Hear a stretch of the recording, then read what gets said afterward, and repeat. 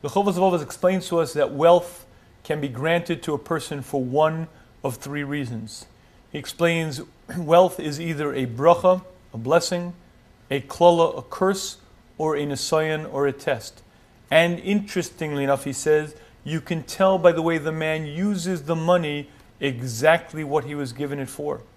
If the man gains a newfound fortune, and because of that, he engages in great expenditures in this world. He buys himself a fancy house, a fancy boat. He decks himself out in every means of finery. You're looking at a man who's being cursed. He's using up his world to come. He's using up his olam haba in this world. The Chovos HaLevavos explains to us that there are some times when Hashem wants to pay back a person in this world. Why? Because ultimately it's a curse. It's a terrible punishment. Hashem doesn't want him to have the ultimate reward. He'll give him some of that reward in this world. He'll use up his world to come in this world. If you see a man who becomes steeped in olam hazeh, in all the luxuries and etc., you're looking at a man who's cursed.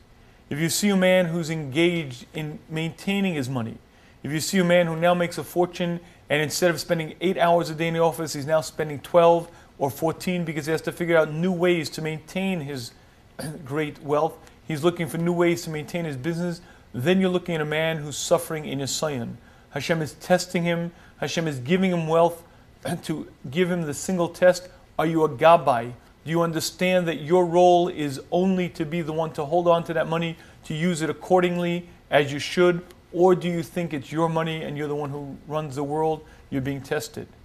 On the flip side of this is, if you see a man who uses that money appropriately, now engages in community work, now engages in more learning, now uses the free time that he has to better serve Hashem, then you're looking at a man who's receiving a bracha. If Hashem grants a person great wealth, and because of that great wealth, he's better able to serve Hashem, he's better able to serve the Jewish nation, then that man is being given a bracha. He's able to earn his world to come, and at the same time have this world and be able to accomplish much more. At the end of the day, that's the only siman bracha, and at the end of the day, that's the only true, proper use of wealth.